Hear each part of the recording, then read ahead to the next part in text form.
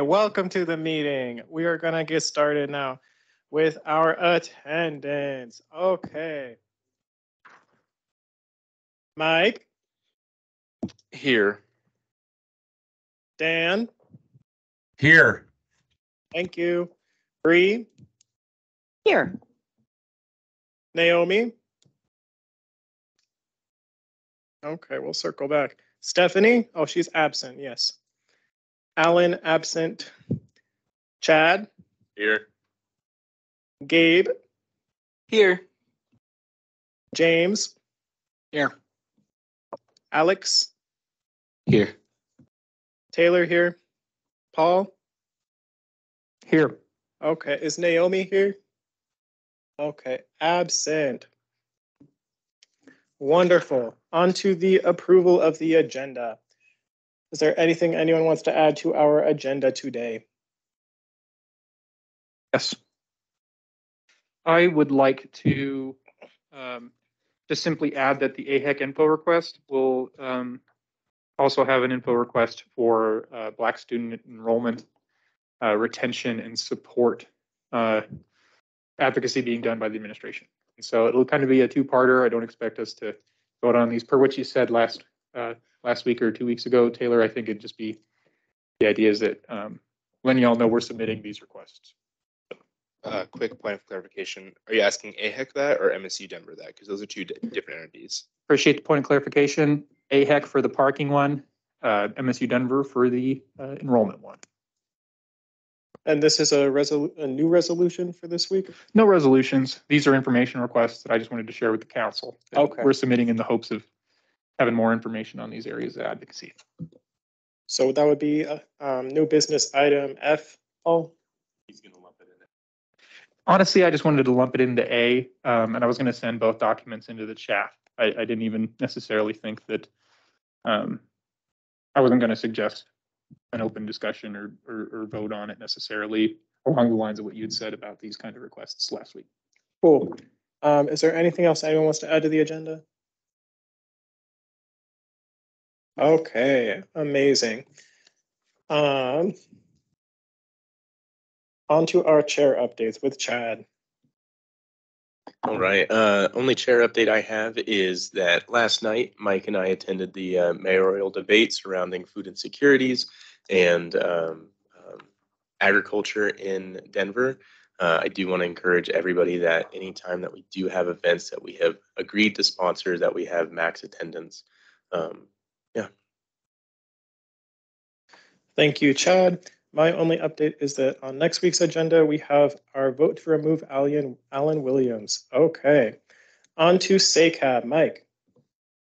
So SACAB had a fun day today. So first and foremost, I had mentioned there's an event going to be happening. It was going to be happening actually 2 weeks ago, but we pushed that back. That is going to be March 29th as a Wednesday. That will be from 11 to 2. During that event, it's going to be sponsored by SACAB, so we are going to provide money to you guys. We're going to be providing most of the food. We're going to do like whether it's a pizza style, like we're going to do like half of this money is going to be gone to pizza, the other half is going to go to like a trail mix station because I think that's very popular at Food for Finals. In addition, we are going to be giving the institutions money to give away, or like money to get prizes and stuff in bookstore. We're also going to get some bookstore gift cards. We can get 2 to each institution for $2.25.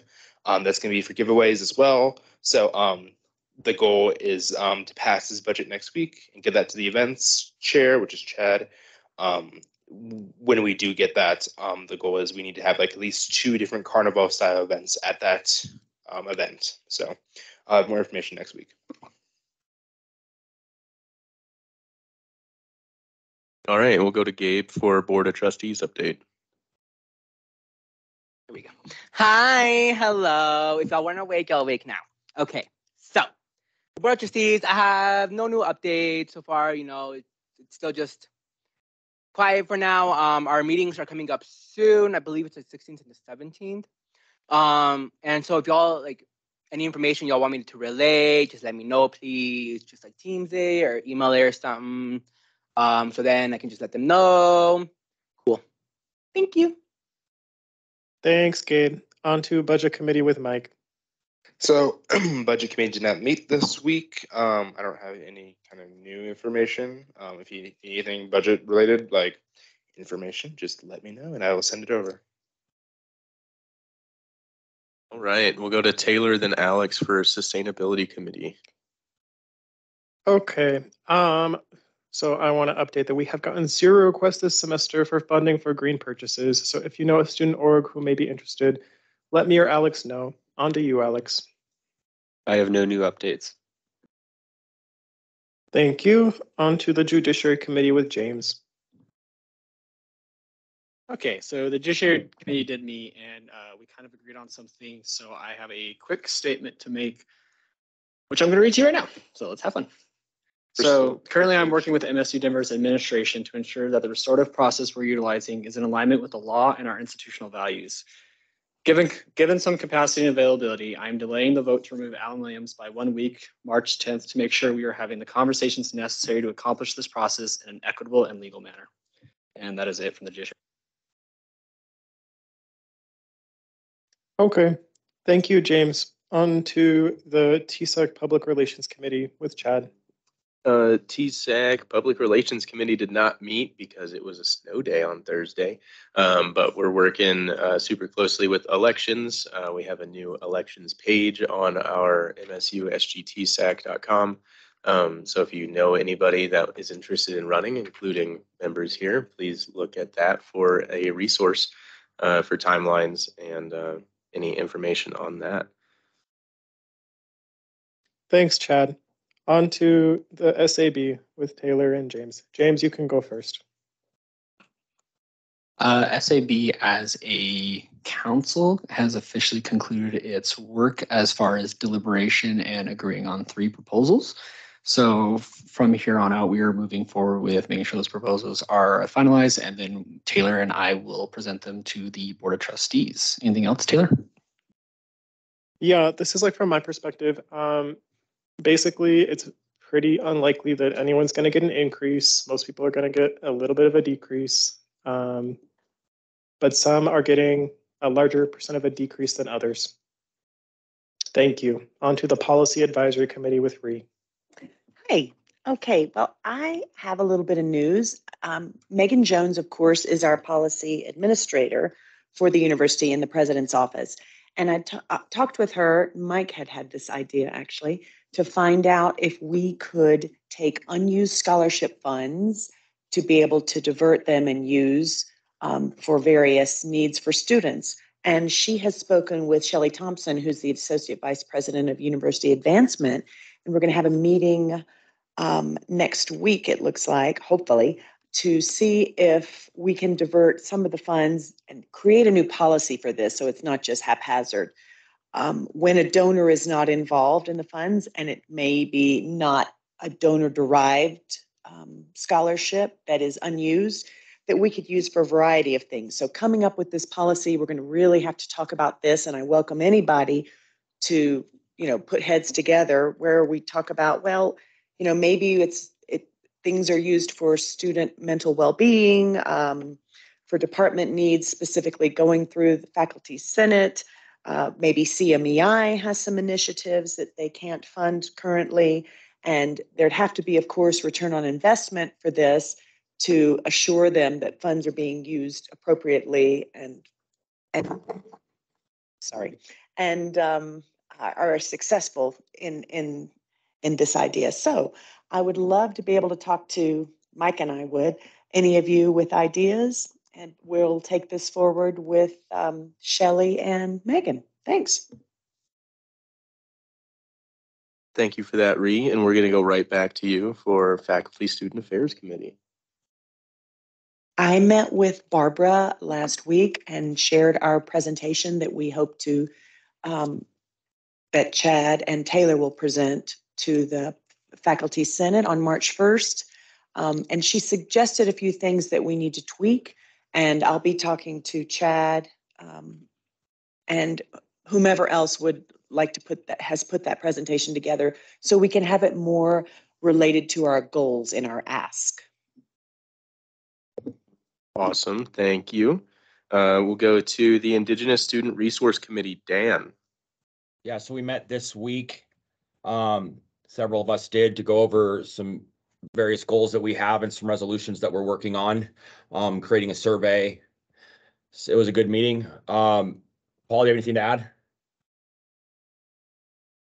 Yeah, I just wanted to add, thank you, Dan, that one of the things that the committee is doing is we're also looking at giveaway stuff. And I don't want us to pause and think, wait, we're already doing a giveaway, because more than one giveaway would probably be a really good way to increase engagement. And we really have a problem with engagement. And so I want to encourage that we take up all these opportunities to increase engagement, including the ones being brought forward by the Indigenous Student Resource Committee. Have some really cool surveys that really get, open-ended questions. We have one version, one general survey, and then one for BIPOC students to take. And so we can get some honed in results on that population. And yeah, talked about some different some different kind of incentives, but yeah, Dan pretty much covered it. Thank you. Thank you both. On to the open floor announcements. So raise your hand if you have an announcement. We have Ree, then Paul, then Gabe. I'm excited to share on one of our goals about supporting graduate students. I received an email out of the blue, actually, so it was very lucky, from our new graduate studies. She's Associate Vice President for Graduate Studies, Dr. Weffes, and I'm going to be meeting with her March 6th because they want to communicate graduate students' needs and pains and understand them from us and give that information to us. So it's nice to have, someone in a leadership position with the university specifically dedicated to this, who we can talk to for TSAC and on behalf of our students. So that'll be March 6th. I'll be meeting whoever had given her my name, whether it was Dr. Barone, maybe. I feel very blessed and looking forward to pursuing this. That's it. Awesome, thank you. Going to Paul, then Gabe. Okay, then we'll go to Gabe. Okay, hello everybody. Hello. Okay, I have two things. So with the housing event, the resolution that I passed last week, we're getting that sorted out. There were just like some miscommunication issues. And so we're getting those fixed today. And then the second one is with the student fee review panel. Okay, so as y'all know, we had like the student fee review panel, which James and I sat on. And so from that panel, I just wanted to bring up like how it works. And I think definitely like student input could really help change the way that it works. Because right now, so basically it's like a student fee, student something, it's going to be changed. It goes to the budget people. Then they have a certain amount of time to form a committee of students. Now picking these students, it's I believe it's two people from the student government, one graduate studies person, and I think another undergraduate person, and I think one more person, but I'm not quite sure.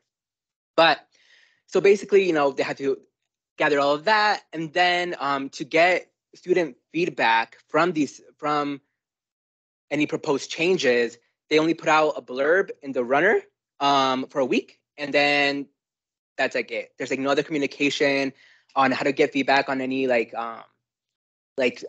changes within student fees and all that stuff. And so I think that's like something I wanted to bring up to y'all to really think about as well. It's just that process of how student fees get input. And with like in addition to that, like on the panel that we had it was like a fee thing about the hospitality and more specifically like the restaurant concentration and all that. And so the people on that fee board, none of us were affected by this fee. And so to get information, like the hospitality people did their own like research, but that was extra. That's like not a requirement. They're not like supposed to, they just did it as extra for fun. Like, here's you go. And so I just think, it's really concerning, the process of student fee review panels, because of the lack of engagement of students and students who are actually affected by these fees. So yeah. Cool. Mike, do you have a direct comment about Gabe's? I do, yes. And maybe this is a question that maybe Dr. Barone can bring some more information to, but why is it that that's how our student fees are conducted? Because I mean, student fees are kind of very integral to our tuition and all stuff. We have to pay a lot of student fees. And when there is a fee on the board, this is the way we're communicating it to students and getting feedback on it. Like just a small blurb in the runner. I don't know what the runner's numbers are, but I know they're not great. I mean, like the probably label, probably my media's probably does a little better. So I don't know. Maybe Dr. Brown can help a little bit on that, but yeah, I think it's very concerning. James, do you want to respond? And then I can respond. So the only thing that I'll also point out too about the whole situation is when Gabe and I were brought on, the fee was pretty much approved. They realistically just wanted us to approve the language that was being used to be put in the runner. And at the same time, they want us to vote to approve it or approve the language based off little to no survey data on how the students feel. And so they're like, well, you guys are the representatives. And I think me and Gabe said multiple times, like, we can't represent students that don't know about this, especially if it's only like 100, not even 100, what was it, like 25 students out of 250? So, yeah.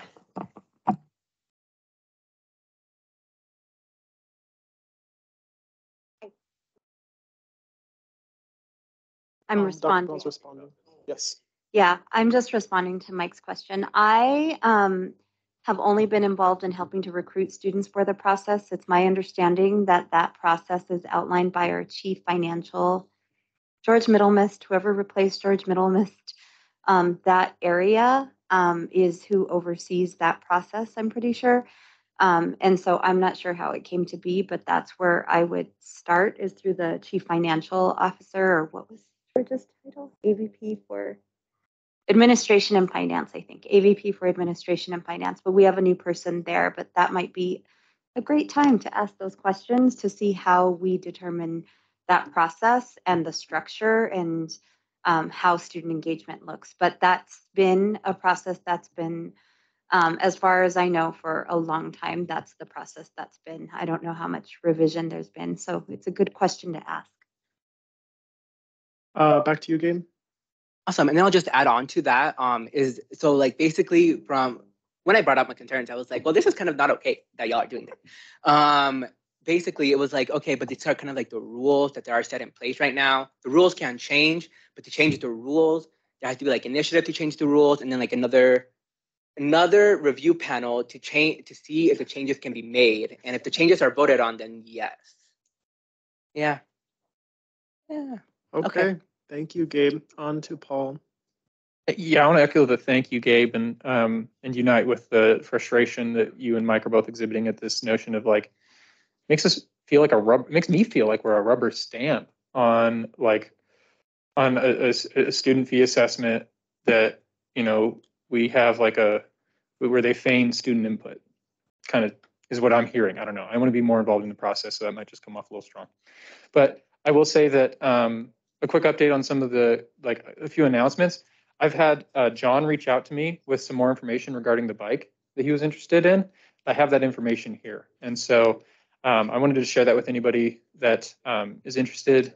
With that, I also have a letter from Dr. Ben Cooper from the HOPES program, really speaking to the testifying to the fact that John's a student leader and a valuable member of our community. So I'm happy to share that with everybody and get it uploaded. I also wanted to mention that I've been in talks with Maya Intep of the Black Student Alliance. Very grateful that that the office space is available to them. And so we've also begun talking about a potential partnership between the Student Advocacy Council and the Black Student Alliance and the bookstore, kind of like what we're talking about with the bookstore vouchers or gift cards. We want to start a voucher program, maybe, to help kind of ease the economic burden of picking up textbooks. We know that if you don't get your textbook in time for class and you fail that class, you're not likely to stick around here at MSU. And we think that some of the things impacting our retention rate and our graduation rates are very much basic economic factors. And so this is one minor way we can chip away at that and make our advocacy felt amongst the students and really support the students. And so get in on the ground floor. I'm still in talks with the bookstore. I'd love to be in talks with any of you on developing and making this program better, and seeing it happen. You know, because this could be the next big thing we do, and it could be a really good mark for our student government. You know, beyond that, I also wanted to raise again. I know a couple weeks ago I sent in it was a resolution, but we didn't send it in time, so we didn't consider it. But essentially, it was a resolution to mobilize students in defense of the Indigenous Child Welfare, or the Indian Child Welfare Act, as it's called. But it's to mobilize against some attacks in the Supreme Court taking place against the ICWA program, a program that's fundamental for ensuring you know, sovereignty and national determination for Indigenous peoples in our country. I just wanted to raise that again. I'll be bringing it to the table next week, and I invite any of you to help me with that. It could be a really good place to act on a prescient issue. So I'll cut my stuff short with that. Thank you, Paul. That sounds very interesting. Would love to work on that. Mike, did you have something? Okay, wonderful. Anyone else? On to the advisor updates.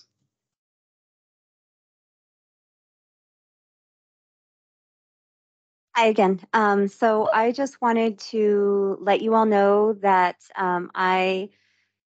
as far as I know, stipends were processed this week. For those of you who are paid through HR, your stipends might have been processed early, or through payroll if you're currently employed with the institution. And so I think there are 3 of you in that situation. And so I sent an email yesterday on our day off, sorry, asking you all to please let me know if you received your stipend last week. And then for those who are not through that, who are not current employees of the institution, your stipends are ran through accounting, and hopefully you got an email from Workday or someone in accounting today indicating that those are in process. If you have not received your stipend or any notice, can you please let me know by Monday? Wait over the weekend, see what happens, and let me know if it has not come through. But I was assured it should happen today or tomorrow. And then the other piece to that is please check the amounts of your stipends in addition to making sure that it's there and making sure that the amounts are correct, or that there aren't duplicate stipends. Because if that happens, that's a different problem that we will need to resolve. So if any of those scenarios happen that are problematic, please let me know. And we will work to continue to get them fixed. But hopefully things are great and that has not happened. The other thing I wanted to let you all know, I said that we would be having lunch or some kind of community building activity. I put it on the calendar again this week for March 17th, hoping that we can do that. So just thank you to everyone who's accepted that invitation, and more to come, more details on that. I know that's the Board of Trustees meeting, Gabe. I saw that.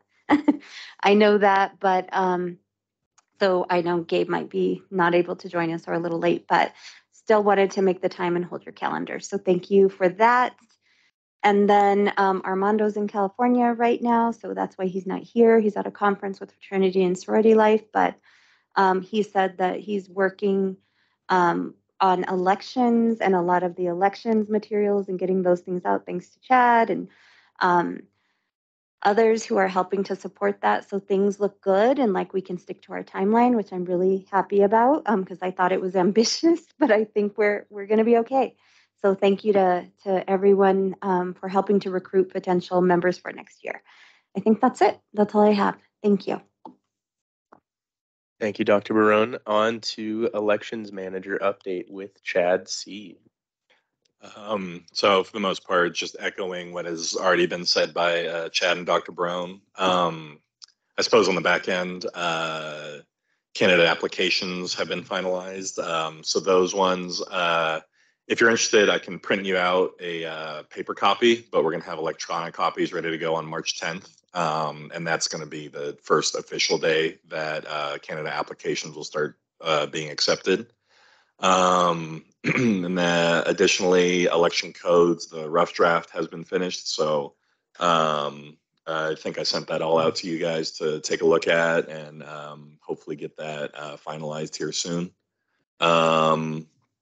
And then just doing general planning for events coming up. So if anyone from TSAC wants to help out in supporting those events, reach out because we're planning on having at least 4 primary events coming up, not to mention just kind of tabling as it goes as well. I believe that's it. If I may. Our first event that we're doing in the name of elections is, let me find this. It's in February. Do you have the date, Chad? Not off the top of my head, but it's going to be an ice cream social, and isn't it February 27th? No, it's March. Sorry. March 7th?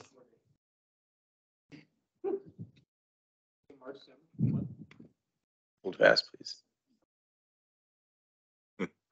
Um, It's going to be on March 14th. March 14th. Awesome. Yeah, so March 14th, that's it's going to be us seeking candidates, as well as this would be an event that would be good for us to share any survey material that Paul, Naomi, and Dan are working on, as well as just community building in general. And Alex, sorry. So 2 questions I have for that. Do you mind throwing these on our calendars, sending out some calendar invites for these events? Just making sure they're on there. Sure. Perfect. And then secondly, so this 14th event is just seeking candidates. Do you want, because 10th is when you're allowed to announce, do you want potential candidates to go to that event as well, or is that different? Let me clarify. So the 29th is when you're officially allowed to announce. The 10th is only when we're accepting applications. So you can't, so I would say yes, you are definitely invited.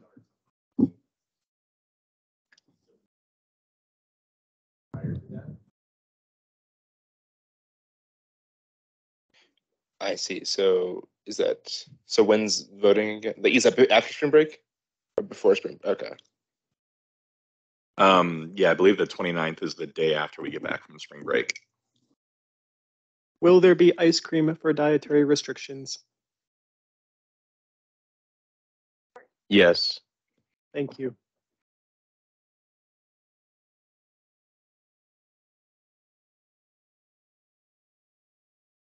Are there any more updates that you have, Chad? I believe you and Dr. Brown covered them. Lovely. We are about 3 minutes early to our public comment time. So if you are a member of the public that would like to make a comment, or in person or online, please make yourself known. Mr. Blair. Hello, student government. Thank you for having me. I'd just like to express a brief discontent with the use of space in the Tivoli right now. I understand that AHEC has taken some space to use as offices. The Tivoli has to be one of the most heavily trafficked space by students, and it should be a place for students. One of the challenges I have faced as a leader of a student organization is its community and visibility. AHEC using those spaces as office spaces exacerbates these issues and works against the goals of the student body. Thank you. Thank you for that, Blair. If there are any other members of the public, Athena? I'm sorry, I wanted to second that. I didn't realize that my mic was already undone. I totally agree with Mr. Blair there. My apologies for assuming your pronouns, but yeah, sounds like a good concern to bring up. Thank you for that.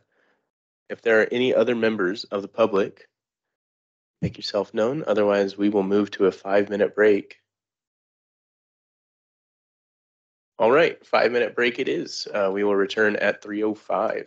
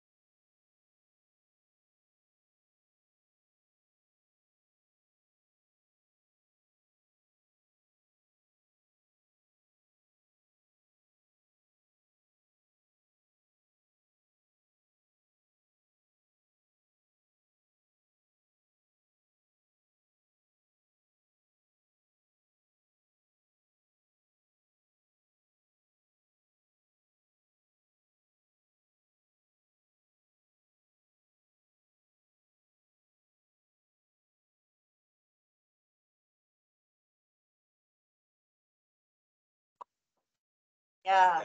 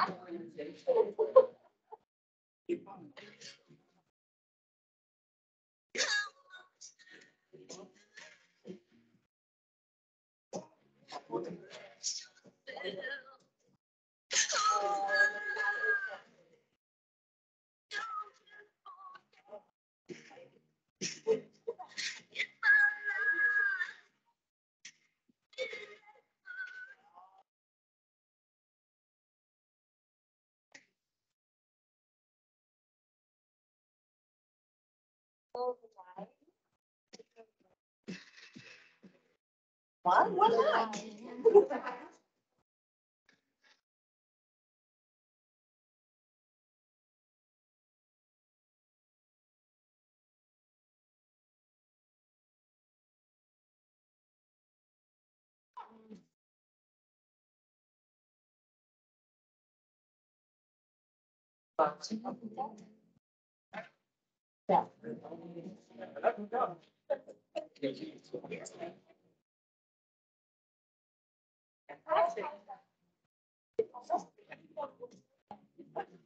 Thank you for that.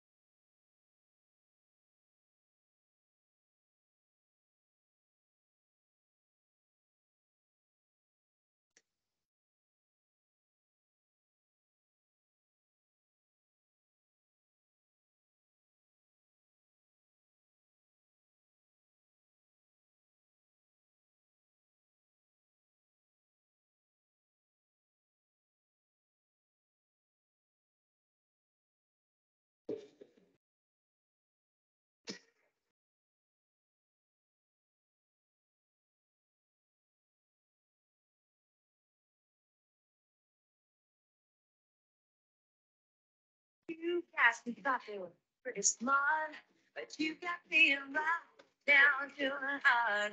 You think you're a genius, you drive me off the wall. You're making All right, everybody, welcome back. Just to reiterate, this time from 3 to 3:15 is available for public comment. So if there are any other individuals who would still like to make comment, we will halt any business that we are going over to create space for you. Great. On to, as there is nothing with old business, we're going to be moving to new business. And we have the AHEC parking information request from Paul and the other thing that he talked about today too. Sure, yeah, no problem. I would actually, I've sent them both in the chat. And just reading the names really kind of tells you what they're about. And so I don't want to waste too much time on this necessarily. And if someone feels like they want to talk about it, I don't want to discourage discussion. So that's, but basically the first one is an AHEC parking information request that asks questions like, you know, where, like what kind of revenue are we seeing from which lots? Mike's been nice enough to send me a budget that answers some of those questions, but there are more. Oh, thank you, Kenny, for pulling that up. So the second question kind of talks about, yeah, I won't read the whole thing, but it's really to help us understand comprehensively parking and the history of parking prices, the cost of maintenance and stuff like that, so that we can have data to guide our advocacy on this particular issue that students have been talking to us about. And I know it was an issue that we united on when we all entered into this council. And so this is just so we have the information necessary to do a good job moving forwards. And depending on how long it takes to get this information, this could be information we use next year. I'd love to engage in this advocacy as soon as possible, but I understand we're asking for a lot with this info. This is for the parking one. Now the second one is,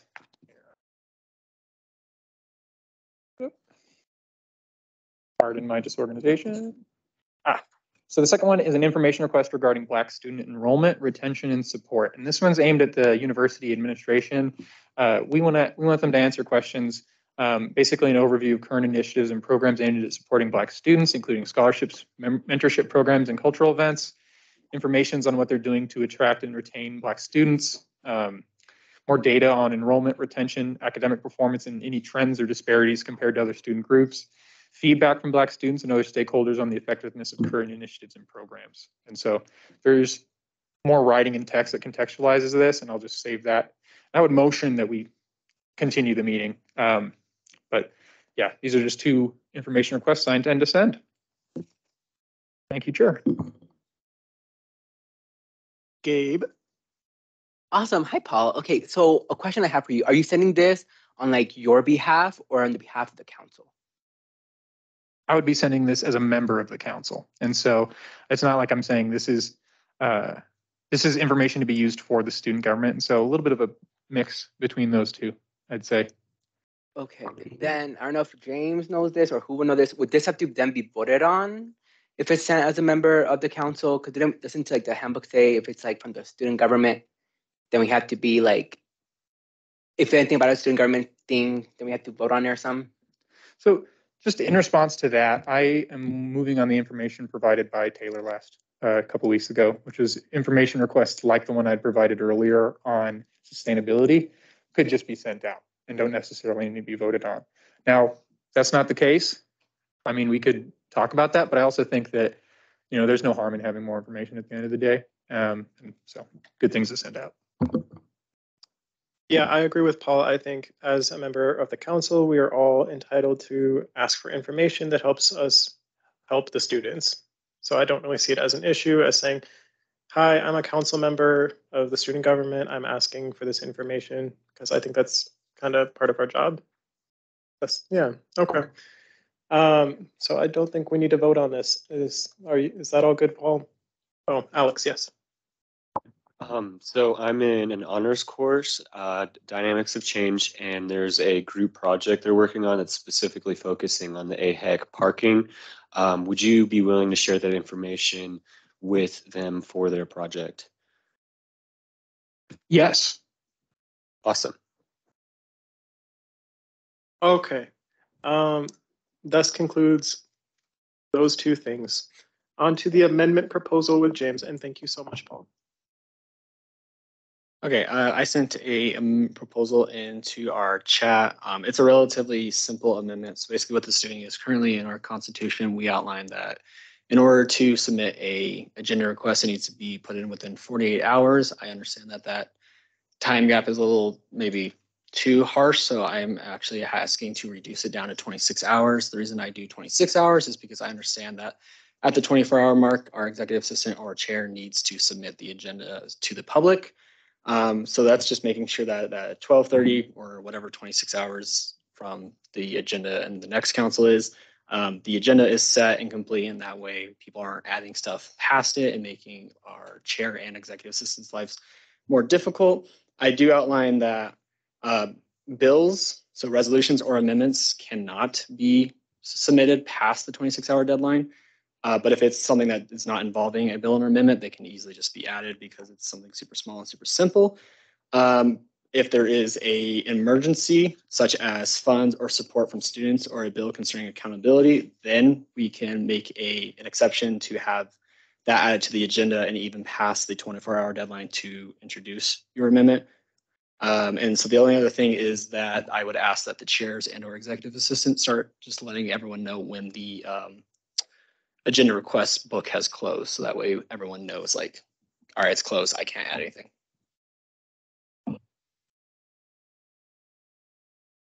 Okay, let's open the floor for debate. Who has thoughts? Paul, go ahead.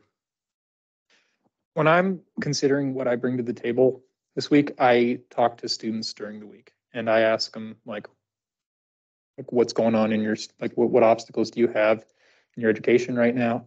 And I leave my business card with them when I can. I ran out of business cards already. And it kind of guides what I bring to the table. I'm curious what students asked for this and how this can help us better serve students.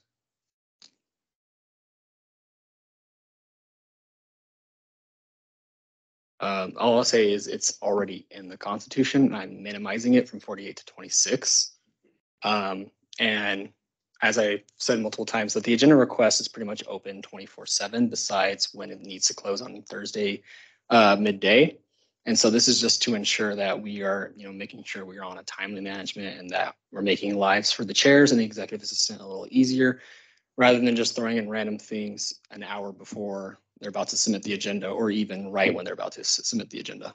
And as I've said multiple times, if it's a resolution or a bill that is requested by a student, that's completely fine. But if it's just like your own resolution that you didn't throw onto the agenda request when it's been open for a week, you had that time. It takes 30 seconds to type in, I want to submit this.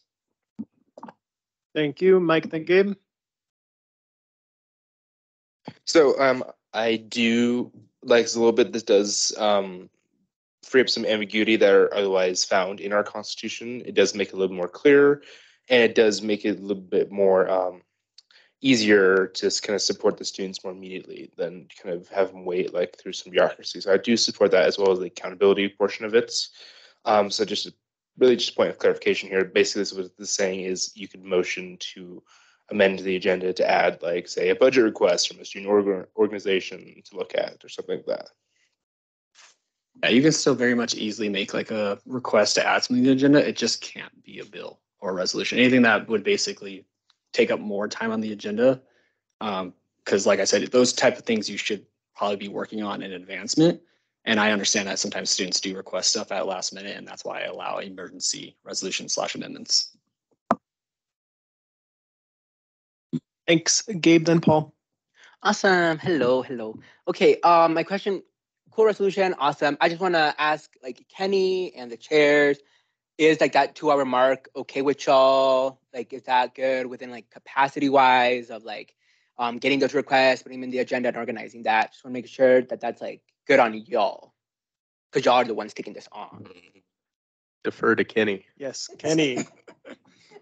Yes, 2 hours would be enough. 26 hours beforehand would mean that the agenda request closes on 12:30 p.m. on Thursday. Yeah. Okay, cool. If I can comment to that as well. This works right now, but there's no guarantee that next council, next semester, we have an executive assistant who has the 2-hour time block prior to the 24-hour minimum requirements to continuously update the agenda. So I would keep that in mind as well. Cool. On to Paul. I would just like to circle back to the 2 questions I asked at the beginning of discussion and recognize that they have not been answered. That's all. James.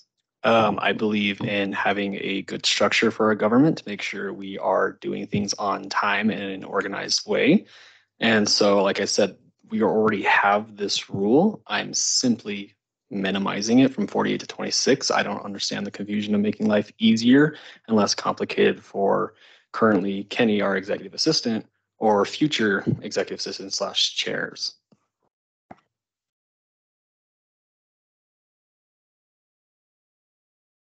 Okay. Anyone else have anything they want to add in this discussion? Motion to raise the question or call the question. Sorry. That sounds great. Is there a second? I'll second that. Wonderful. Chad, can you do the call for the voting? Most certainly. All right, we're gonna go Alex. Aye. Mike. Aye. Ree. Aye. Paul. Nay. Chad. Aye. Taylor, no. James. Aye. Gabe. Aye. Dan. No.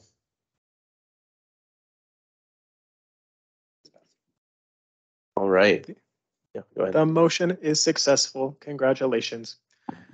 On to the next order of business, which is the resolution to support MSU Denver faculty and staff. Mike. Thank you. Kenny, do you mind throwing that button on the screen? Thank you. So before I start this resolution, I'd just like to thank a few people. I'd like to thank Barbara and Professor Weiss of the Faculty Senate. Their input has been invaluable in kind of determining these resolutions. And thank you, of course, Reed, to our Faculty Senate advisor over there. You do an amazing job, so I appreciate it. So once this gets put up, I will read this. And just some pretext, this is in response to the kind of the drama of the 3x3 workload. You might notice we don't have a provost at the moment. We have an interim provost now. So this will kind of address some of that. So, all right. So this is a resolution to support the Faculty Senate written by me in my corner, which is collaborated on by Ree Barco, and then endorsed by Paul Nelson Jr. So we will start off. Whereas the staff and faculty at MSU Denver have been working tirelessly to implement a 3x3 work plan for the university, which has been in development for several years. Whereas the Board of Trustees of MSU Denver has indefinitely paused the implementation of the work plan, causing frustration and disappointment among our staff and faculty. Whereas the staff and faculty of MSU Denver are experiencing burnout and financial constraints, making it difficult for them to continue providing a high quality education and services that MSU Denver is known for. Whereas the MSU Denver student government recognizes the invaluable contributions of the university staff and faculty to the success of the institution and the well-being of its students. Therefore, be it resolved that the MSU Denver student government stands in solidarity with the staff and faculty of MSU Denver and fully supports their efforts to implement a 3x3 work plan. Be it further resolved that the MSU Denver student government calls on the Board of Trustees to reconsider its decision to indefinitely pause the work plan, to work collaboratively with the staff, faculty, and find a path forward that is in the plural interests of MSU Denver and the students who attend. Be it further resolved, the MSU Denver student government will work to amplify the staff and faculty's voices and advocate for their needs and concerns, including addressing burnout and financial constraints. Adopted by, well, if it passes, it'd be adopted today. So yeah, that's the resolution. Let me just kind of make a general comment here. I think we as student government should absolutely support our staff and faculty here at MSU Denver. They're the reason we're here. They're the reason we attend the university. And I mean, I think we have probably the best faculty and staff in the state that attend here at MSU Denver. So I would ask for y'all to support this resolution. Thank you. Alex, then me, then Gabe. Just a And point Paul. of clarification, Mike, the 3x3 is where the teachers will take on the 3 classes. Yes. So the 3x3 work plan would mean that each professor would take on 3 classes instead of 4.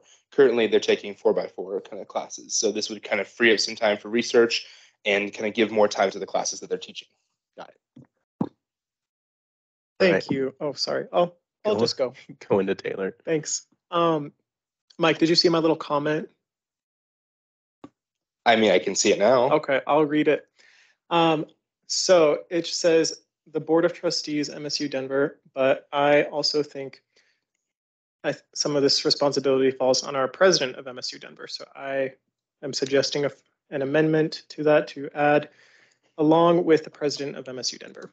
Yes, I think I agree 100%. We can add in there. Do you want to say like President Davidson or call her by name or like just by President MSU Denver? I think just by president. Perfect. I agree with that 100%. Excellent. We'll go to Gabe. Awesome. I think the solution's great. I love it. It's good. Let's see what I was gonna say. I was gonna say something that I forgot.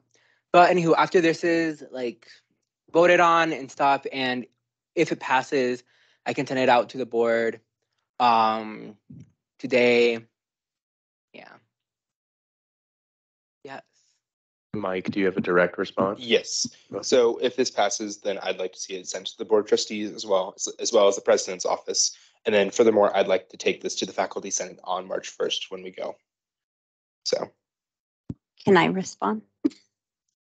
Please. If this passes and it is sent to whoever it's sent to, not just for this, but all resolutions, can you all please make sure Armando and I are copied, as well as Dr. Simpkins and Taylor? Certainly. And Not you, yeah, you Taylor. mean Dean Tackett. Dean Tackett, Taylor Tackett, not Taylor Lucas. All right. We're gonna go to Paul and then Taylor again. Thank you, Chad. And thank you, Mike, for writing this wonderful resolution. I couldn't have written it better myself. I stand by every line of it. And one of the reasons why I support faculty here at MSU Denver and the call for the 3x3 is because I understand that COVID-19 and the development of education here on our campus has shifted drastically from what educators were doing in 2019, right? We have hybrid classes now. We have, just total online classes. I mean, they were there before, but now more than ever, they're here.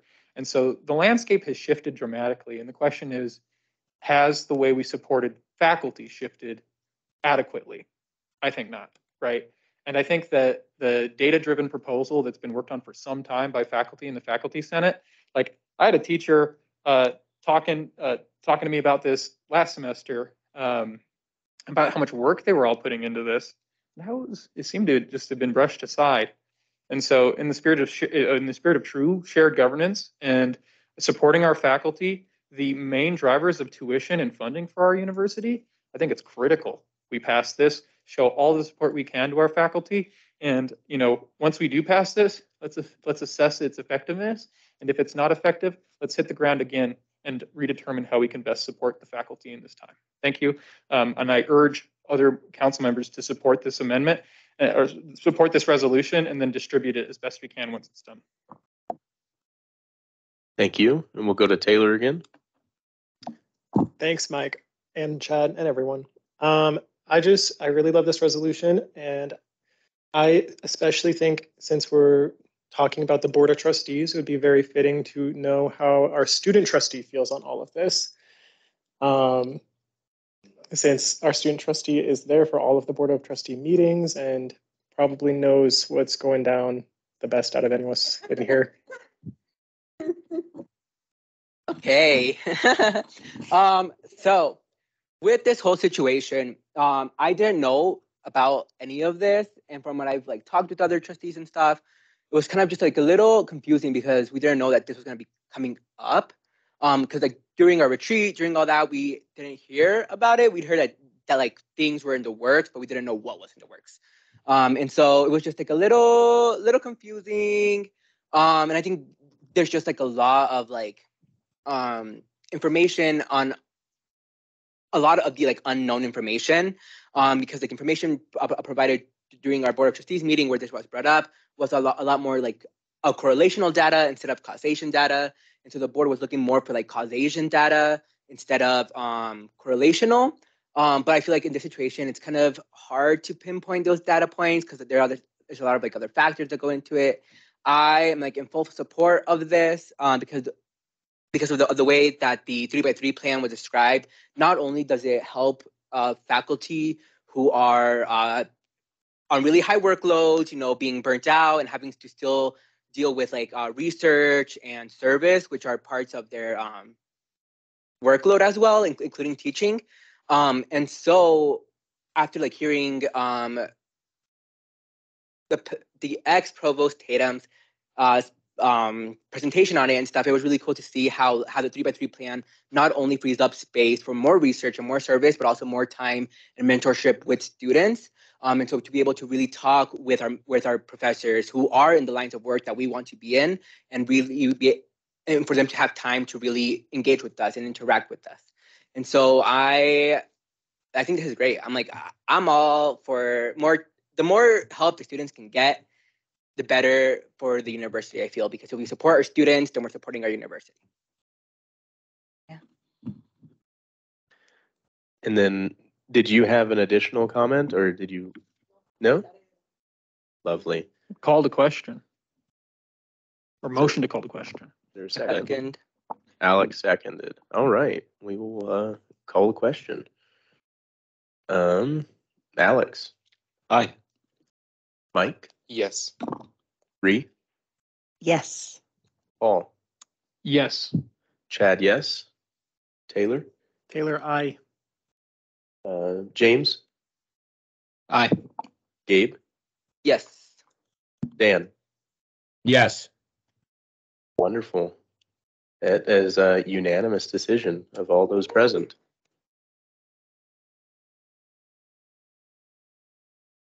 Wonderful work, everyone. On to the student allocation request.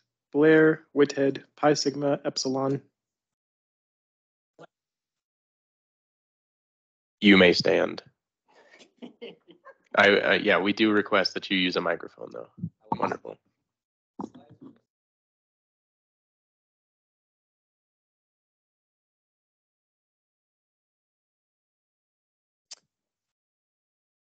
Doing that, I'll begin. Hello, student government. I believe I've had the privilege of meeting all of you individually. For those of you who are not familiar with me, my name is Blair. I'm a first-year student here at MSU, and it's my honor to represent Pi Sigma Epsilon today as their VP of Finance. I joined Pi Sigma Epsilon because I wanted more out of college. And I came to college because I wanted more out of life. And it's my great privilege and joy to have gotten just that. And it's my excitement to have the opportunity to share that with more students.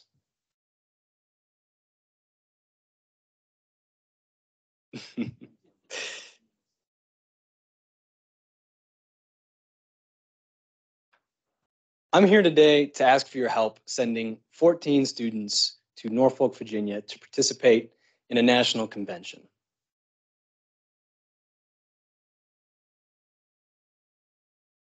But before we get there, let me back up a bit. What is Pi Sigma Epsilon? At MSU, Pi Sigma Epsilon is a student organization open to all majors. We focus on developing the sales and marketing skills of our members. Nationally, Pi Sigma Epsilon is a co-ed fraternity focused on developing sales and marketing skills with a few other things thrown in there. Networking, public speaking, and the like. Now, we hold regular competitions to practice these skills and give students the opportunity to hone their craft. The biggest of which is the National Convention held once a year. Now, what is the National Convention? Next slide, please. Nationals is an intercollegiate event that prepares students for success in business and in their careers by giving them an out-of-the-classroom experience, an out-of-the-classroom opportunity to practice what they've been learning in the classroom. Secondly, it's also a safe environment to practice your skills. For example, we had one member, this was her first sales call she'd ever done, a sales role play. She gets about halfway through her pitch and then runs out of the room crying. In the real world, you would lose money. In this world, all we give is feedback. It's a really, really great growth opportunity. Now, there's 4 main competitions at this event. The biggest is the Pro-Am sales competition. This is a sales role play, and essentially what you do is you represent a mock company, or excuse me, you represent a real company as a mock salesperson, and you sell a judge on a product. There are also public speaking events, the finalists of which will give their speech to a room full of like 300 people. which is terrifying, but some people are into that. So that's the opportunity for them. There's also a marketing competition as well as an interview competition. Next slide, please. Skip 2 slides. Thanks, Kenny. I have a couple specific goals in going to this competition. Namely, I love getting out of my comfort zone. That's where a lot of the great growth happens. Secondly, I can't wait to refine the things I've been learning in the classroom, out in the real world. Lastly, is to create those valuable memories that make college worthwhile. So who remembers their first day of their intro English class? Hey, wow, Paul must really like English. We want to create those memories that'll last a lifetime. The memories that you'll build your career on, you'll build your identity on. And it's a really beautiful thing to watch. Next slide, please. It is also the perfect opportunity to gain diversity in thinking in 2 big ways. Namely, there are going to be chapters from all across the nation at this event. From Utah to Hawaii and everywhere in between. By interacting with these students, MSU Denver students stand to gain experience and perspective that otherwise would not be available to them. Secondly, they're going to compete in situations that represent real world problems and that challenge them to think in a different manner, that will challenge them to think differently. Next slide, please. Now, once they've gained this knowledge, dissemination of knowledge is a key pillar for us. Namely, we always do a debrief after these events. You'll get up in front of the chapter, say what went well, what can you work on, and what surprised you. Secondly, those with experience train those without. And that's how we create sustainability in our chapter. And that's also how we create longevity at this school. Next slide, please. Now, we are reimagining possible by providing this opportunity to the students to show them what they're really capable of. Again, the example I gave earlier where the girl ran crying out of the sales call. She didn't even think she could do it in the first place. We coaxed her and we encouraged her and we got her to try something she didn't think she could do.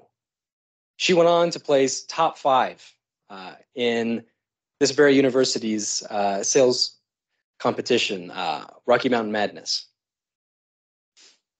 The second thing, and it's also one of the more beautiful things, is that it's open to all members.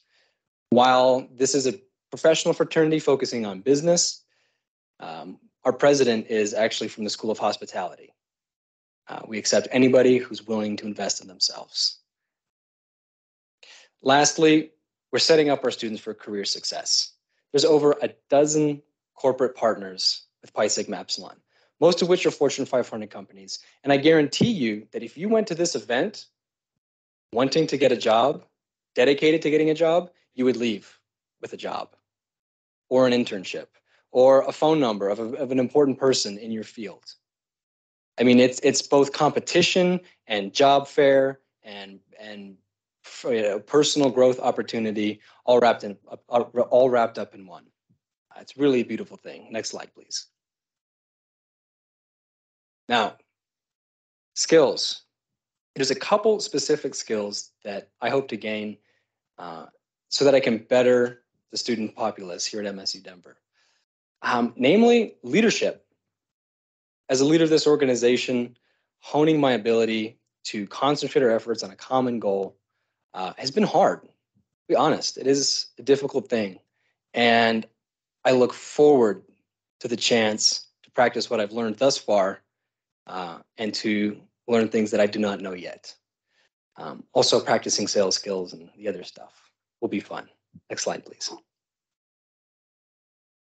I'm here today to ask for your help to send 14 students to Norfolk, Virginia. What I have done already towards this aim is work with student travel. We've applied for funding that will cover the airfare out to Norfolk. We're also working with the Center for Professional Selling, who is somewhat symbiotic with our fraternity. in covering the remaining costs of registration, food costs as well. I'm here to ask you all for the maximum amount of $3,000 to help cover lodging for these students. Next slide, please. Thank you for your time today. I look forward to working with you all.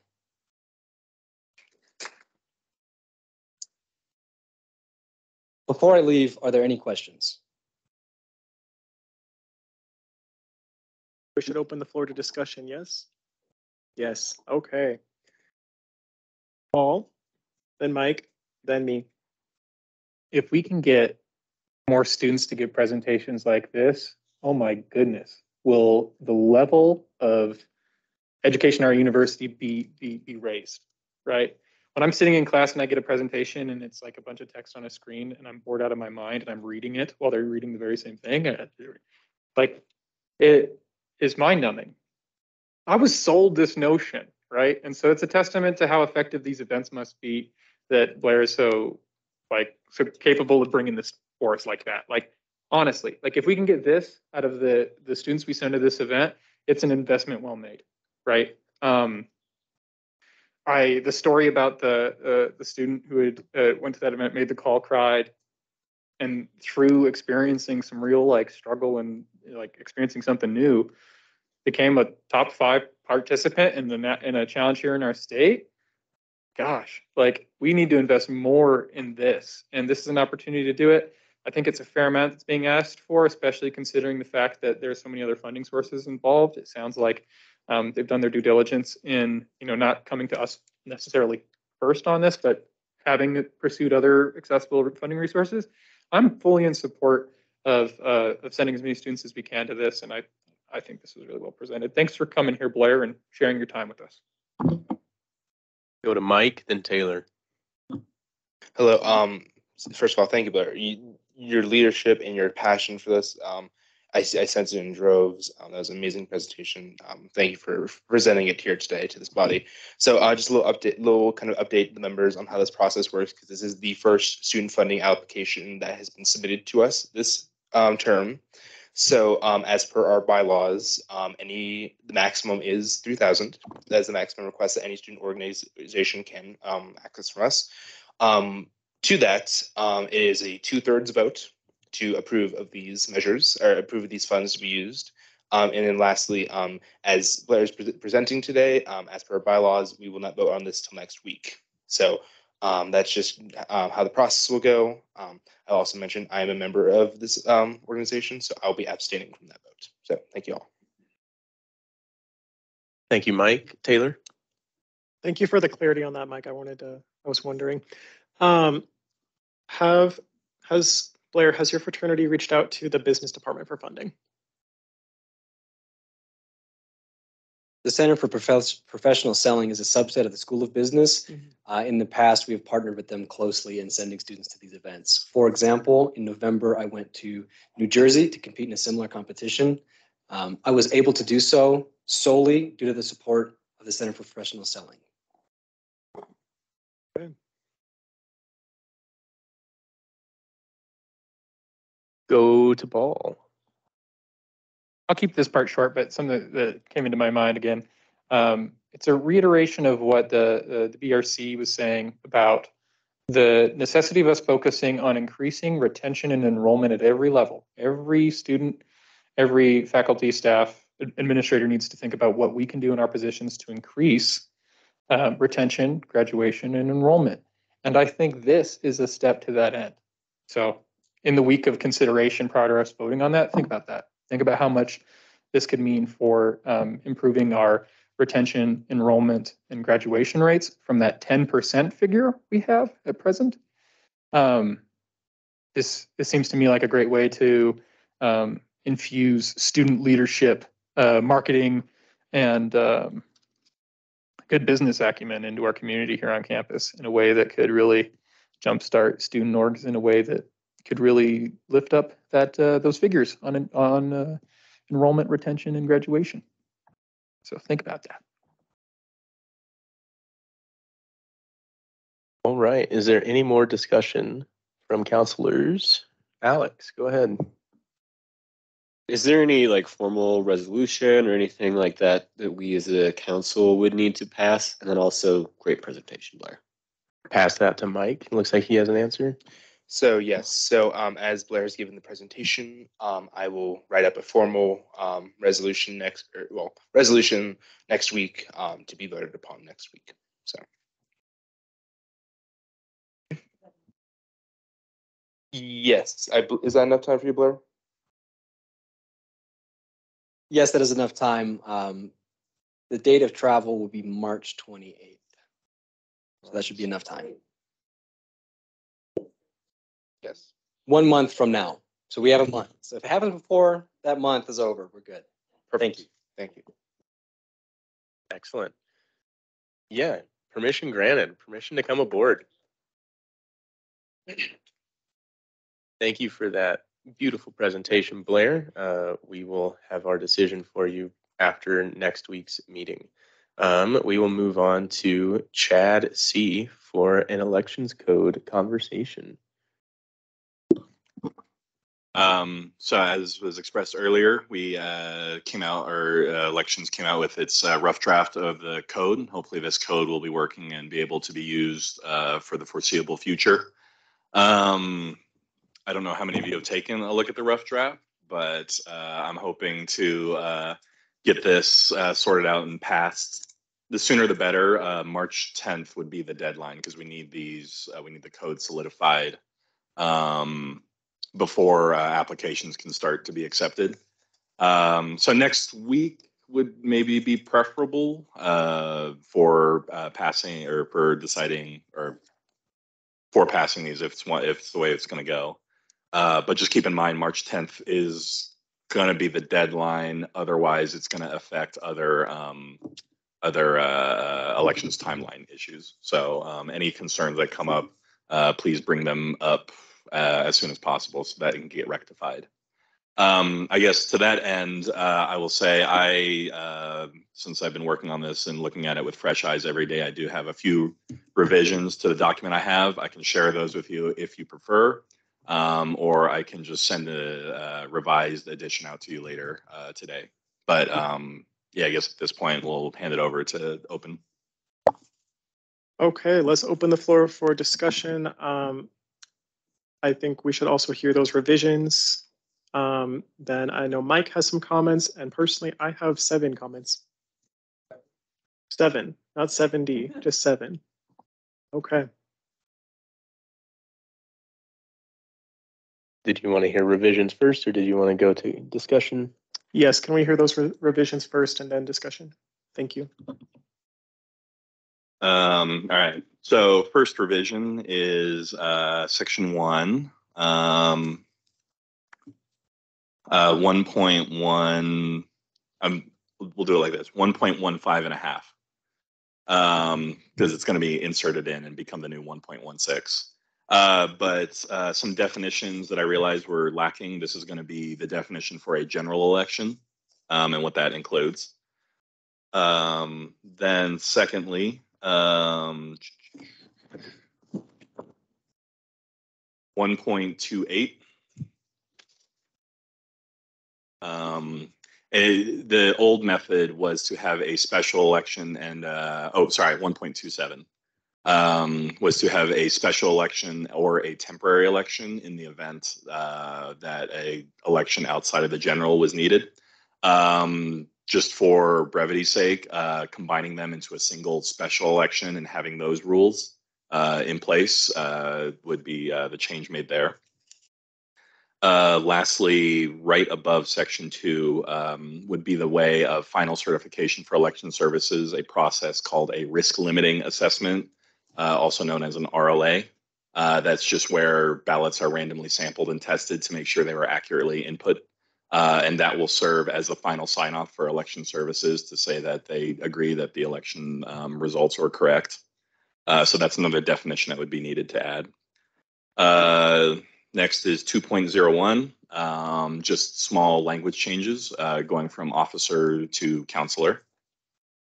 Next is 2.12 and a half. This one is going to become the new 2.13. So not under initiative, but under special elections. The change would be something along the lines of language.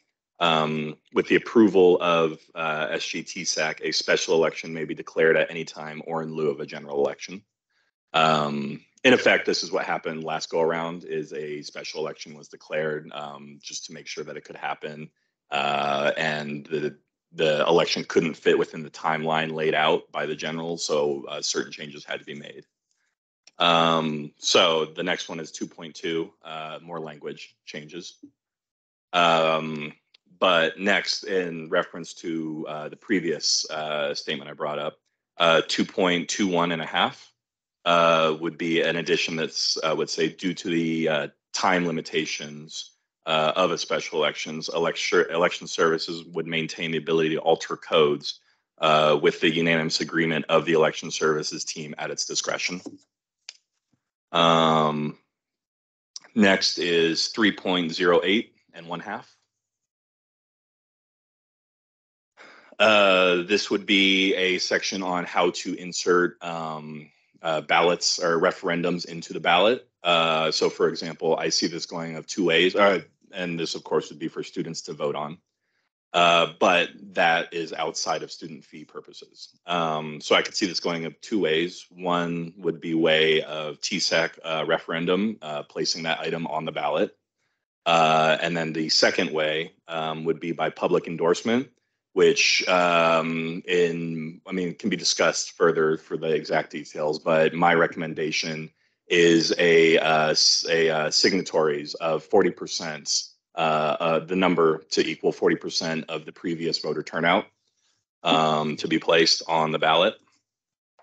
Essentially, the whole idea is if TSAC decides not to pass some bill that's brought before them to be put on the ballot, but it's popular enough with the student body that it's a way that the student body can still vote on it while circumventing the TSAC.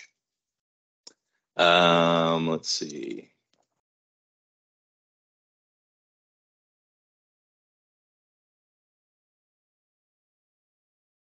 Lastly is 7.11 and 1/2.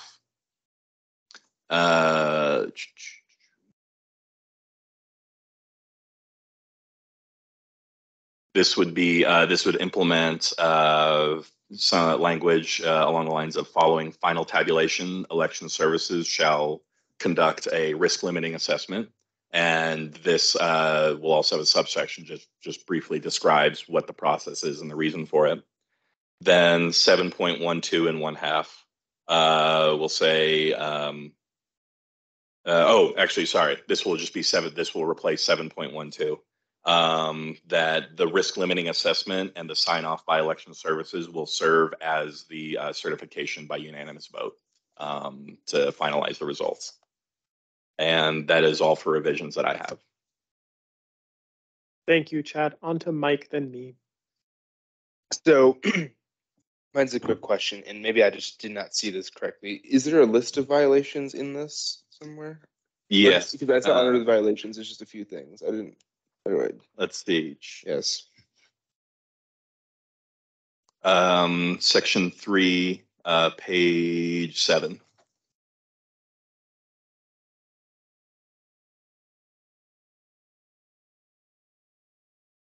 Starting on 2.22.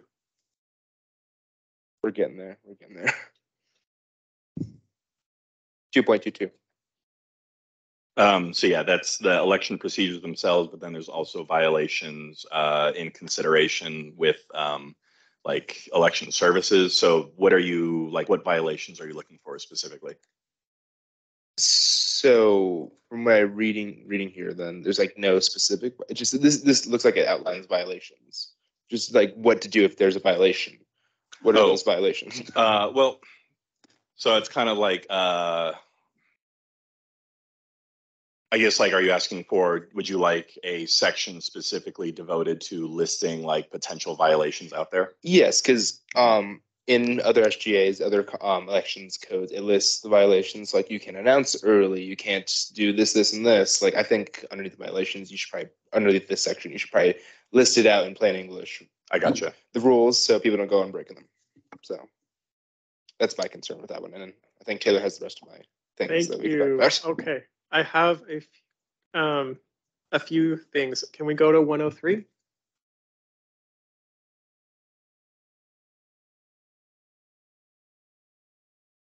Okay, so I think that I don't think ballots should be limited to electronic because I think that's can present an accessibility issue. So I think it should be that they can generally be electronic, but paper ballots are made available upon request.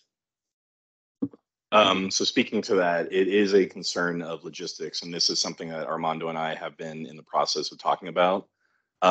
Because this is done through Roadrunner Link, and that's what tracks it, they will have to have a Roadrunner Link account. So there is a method of, say, like provisional balloting that we could implement, which would mean that we would essentially do. There we go. We would have to come up with a process on the back end, which wouldn't be hard to do, of taking a paper ballot of a signed signature of student and basically duplicating their options and putting it in for them. Okay. Yeah, I like that.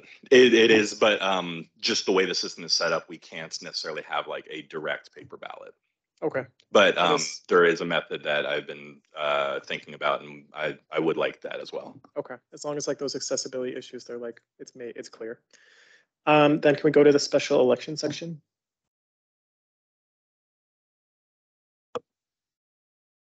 I guess it's just more a comment about a certain scenario. Mhm. So in my opinion, if we are like filling a vacancy, I think that should be done through like the runner-up, right? Mhm. That's like what I think would be the most time sensitive approach and the most cost-effective approach. That's what I think about that. So this, I would say, would be something more that you put into the Constitution. Okay. Because you wouldn't need to declare a special election in order to choose the runner-up. You would Mhm. have the results still with you. So in this instance, I recommend that would be part of your Constitution.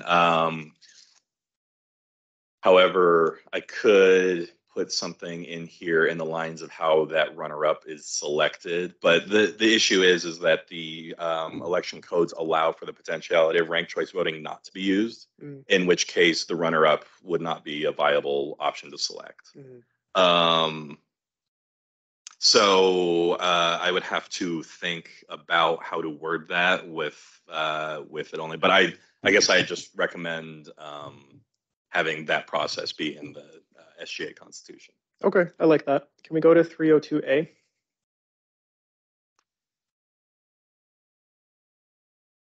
Okay. 302A. Okay. I think it should say roles, not role, since someone could run for board of trustee, SACAB, and a council person. Agreed. Okay, cool. Yes. Yes. That's exactly what I had. Now can we go to 309?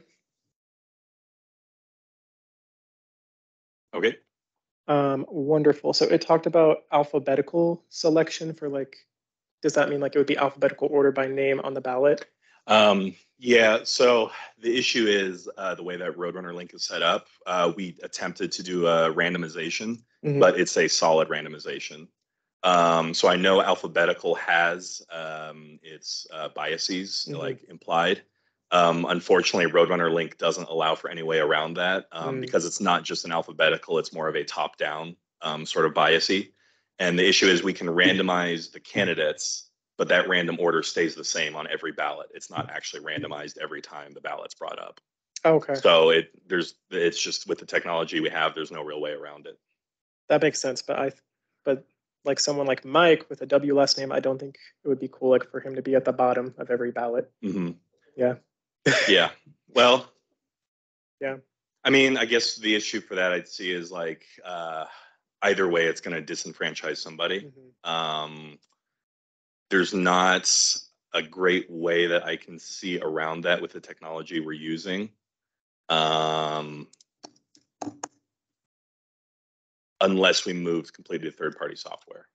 Okay, I see. Yes, we are paying for Roadrunner Link, so I don't think we will do that. Yeah. Okay. Because I mean, like I hear what you're saying. If we put Mike up top, Yeah. then that would give, you know, for example, Mike the advantage. advantage. But whoever now has A as a last name, or whoever's randomly chosen to be up at the bottom, is now disenfranchised. So maybe this is something we can talk about. In my opinion, alphabetical order, just for organization's sake, to make it easier to find the candidate you're looking for, because you are choosing multiple candidates, outweighs the cost of that biasy. Well, it doesn't, but with what we have, it's a better option. I see. Just a thought. Yeah. Okay. No, I appreciate it. Now, can we go to 515? Okay. Okay. Personally, I think $500 is a lot for a campaign. I think $200 would be more appropriate. Okay. I don't have a dog in the race, so I will leave that up to SGTSAC's discretion. Okay. We can talk about it next week. We can make like a resolution. Yeah, I just, you know, keep in mind that this does have a time limit on it. Okay. Next, the event section. I don't know where that is, but I just want to, I think there should be a little part where it says candidates, they're not required to attend the events. Are you in reference to, is that in reference to 5.27? Just that whole section. I'm not sure. I just know that you have a lot of cool events planned, but I don't want it to seem like if you're a candidate and you can't go to one of the events, you're disqualified. Gotcha. So there is language, I need to look through, I can't bring up the exact number. There is language in there that says candidates are required to attend all election services events.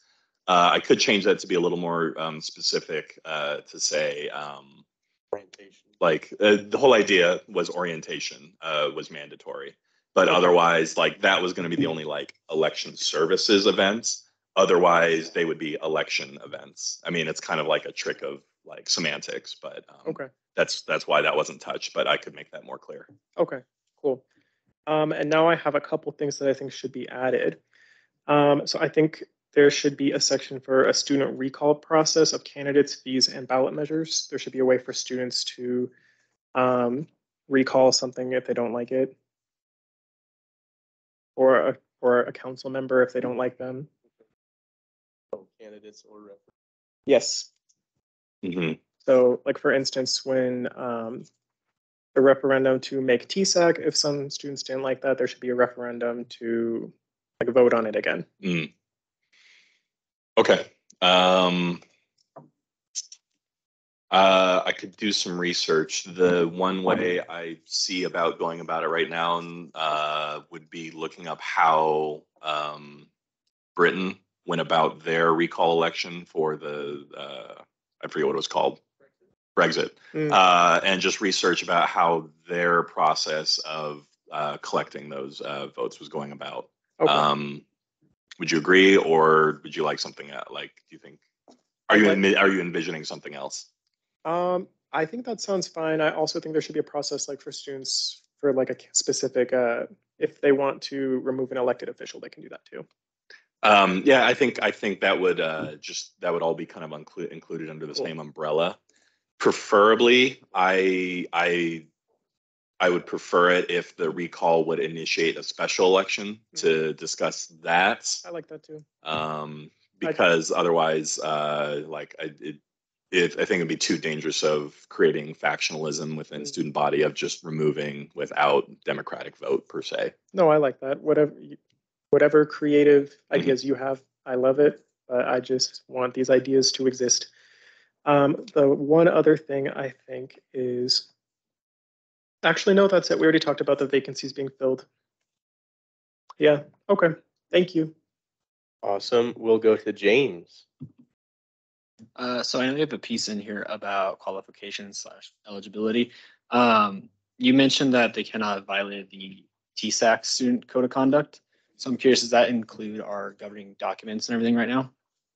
I think that was just a blanket statement of any TSAC governing documents in general. I don't really know the distinction. If I need to add more clear language to do that, you can just, yeah, let me know. The only reason I bring it up is just because we have like just the quick, simple like eligibility that we set up in our constitution, which is, obviously being able to be here for a full academic year, not have violated MSU Denver student code of conduct, and that if you've been removed from the council before, you can't rerun. Those are the things that we've outlined in our constitution.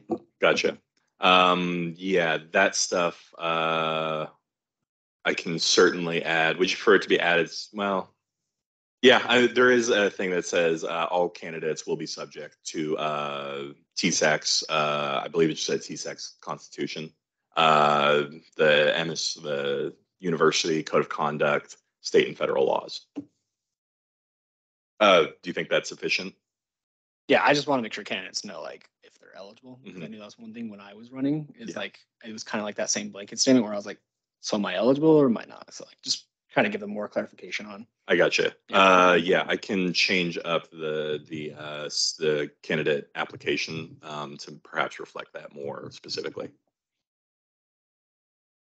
Thank you, James. We'll go to Mike. Hello. So this is in reference to one of Taylor's things. I agree with everything Taylor said except one, and that is with the events. So we'd mentioned showing up to orientation being the only required event. I believe since we've done away with a lot of the requirements for this, meaning like GPA requirement, class size requirement, there's not a lot of requirements to join SGA. But I think during elections, you should be required to attend some of these events, whether it's a debate, whether it's a town hall. I think you should be required to absolutely attend these events, get your name out there, know who you are, get to have the students know who you are. I think that's my polite disagreement with Taylor. I think because right now in the mayor's race, you're required to go to 2 of the debates currently. For the Denver mayor, they're required to go to 2 of the debates, and it's good getting it's a requirement for those 2. But I think it's good to get the names out there and get people exposed to these people. I think to respond to that, I would say while I agree in principle, just like legislatively thinking, have to think like down the road, like what could potentially happen. And the risk would be, due to COVID, due to other reasons. We would want to maintain the structure of the general election as much as possible. So to require events, while preferable, that could initiate scenarios where a large portion of candidates are disqualified just due to scheduling conflicts. We're going to go to Gabe, then back to Mike.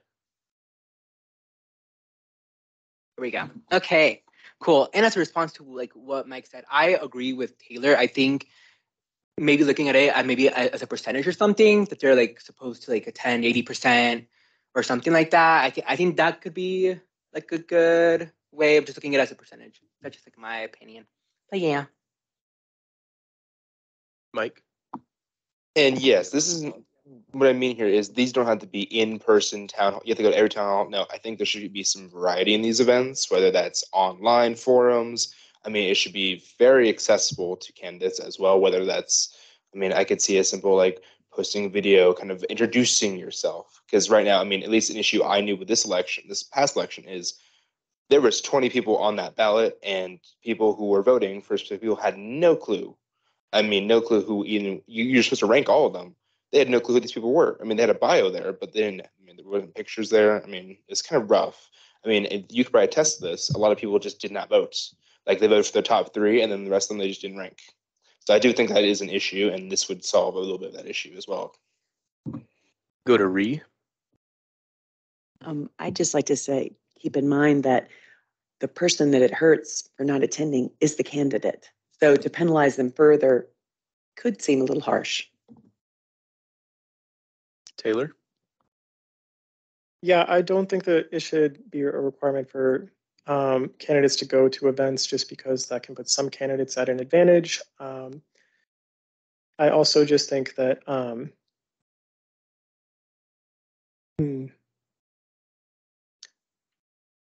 I just don't really, I think that there can be other accommodations made, like what Mike said, like a video, that sounds great. But if a candidate doesn't go to any events and they still win, that's the will of the students. And I don't really, it's democratic. And I also know that sometimes town halls can be sort of undemocratic in some ways, in that only some students have the capacity and ability to be able to attend them. Awesome. I'm next in stack. So I do want to echo what Taylor and everybody's saying. I think that it does only harm the student or the candidate themselves, and it's up to them if they want to promote themselves or not. It's up to them. And then I will go back to something that Taylor said as far as balloting 1.03. I don't see an issue with only having electronic ballots, especially with the sheer number of computer labs on our campus, as well as like any computers that are in our office could also be used for voting. So I'm just thinking of how we can alleviate the burden of elections on our 2 elections managers. Cool. And then we'll go to Paul, and then Alex, and then Taylor. Thank you, Chair. Just a quick parliamentary point, I would encourage a reconsideration of the application of the rules around direct response. I understand Mike had a direct response to what Taylor had said earlier, as did I. Direct response isn't meant to be abused. It's meant to allow for conversation around a particular point to not become so disjointed as it has. So if we have direct response, we can all talk about a particular point, move on to another point that was suggested. But at any rate, I just wanted to urge some reconsideration. We definitely don't want to see it abused. So I wanted to say that around this process of removing a candidate or reversing a decision using like is it a petition of the students? Is that right? Like a recall of sorts. I would want to make that process not difficult, right? It has to be something that the students can exercise, but I also want to make it like something that can't be abused, right? By say 40 organized students or something. The idea here is we can probably walk that line. I'd like to, I guess looking at what they did in Britain might be a good idea about how if it's a proportional amount of the student body, that would be fair. But if it's anything less than like 300 students, I think it's something that could be really easily abused. So just some caution there. And then I wanted to suggest maybe a compromise on the notion of, mandatory attendance to these meetings. I think that, Taylor raises some really valuable points, as does Ree, as does Mike, right? We want counselors who can attend events and who are committed to it. So let's work in like an understanding of the human element, right? And maybe the same way that we allow for a counselor to say, hey, I'm not feeling very well, I won't be able to make this meeting. We make that same allowance for these events. And maybe we understand that, any candidates that, for example, have any disabilities that might put them at a disadvantage at this event, that they too would we would understand or be able to work with people. We're all human beings. And so we work in the human element. But that's all I have to say on it. Alex. I just wanted to echo something that Taylor had said initially about the electronic voting. I think it's great. However, I think it would be responsible for us to add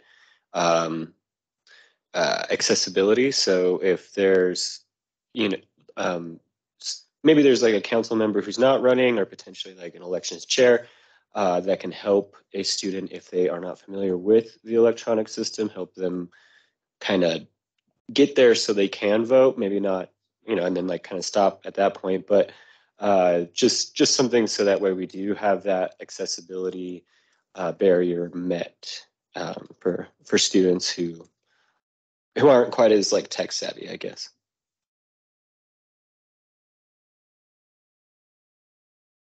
All right.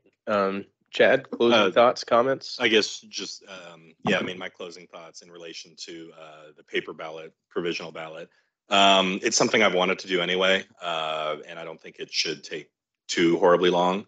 Now with the like accessibility portion of it, in my opinion, the electronic voting is just more accessible in general, but I hear what you're saying. And the election services email will hopefully be plastered all over all of our material, and we'll be checking that regularly. So if anyone does have issues and needs to be addressed and needs support, I think it should be attended enough. And then secondly, to the question of mandatory events, I just want to reiterate that I feel the sentiment, and while I agree with the sentiment entirely, that it would behoove candidates to show up to events, preferably all of them. I think just logistically speaking, and with the goals of what elections is trying to do in general, it would not be in our interest nor the students' interest to disqualify potential candidates for legal reasons rather than democratic ones. All right, Paul has one last thought, and then anybody else who has one final thought on this topic, please tell me now. Will the ballots be in more than one language? That would be up to if we can get translations. I would, sorry, can I cut in? Cool. I'd be interested in talking with you about that and maybe how we might be able to make that happen. And I'm, talking about if that's going to cost something, if there's institutional allies we can work with to make this happen. I just think it's important, and it kind of popped in my head when you're talking about the paper ballot. I was like, oh dang, I know the state of Colorado offers ballots in, the youth language, and so not to say like we need to have it in 70 different languages necessarily, but we should look at like the top 5 most spoken languages on this campus and consider having them having ballots available for those students. And a lot of international students come here too. So yeah. So clarification on that. The process would be we couldn't actually create a ballot to be in a different language just because of the technology we're using. It would be too much. But in the same vein as a provisional ballot, we could have a paper one translated to it. That would probably be the way to go. All right. Thank you, Elections Chad. That concludes all of our new items of business. So we'll go to closing. Thank you all for your advocacy. Thank you for showing up. Thank you for being you. Meeting adjourned.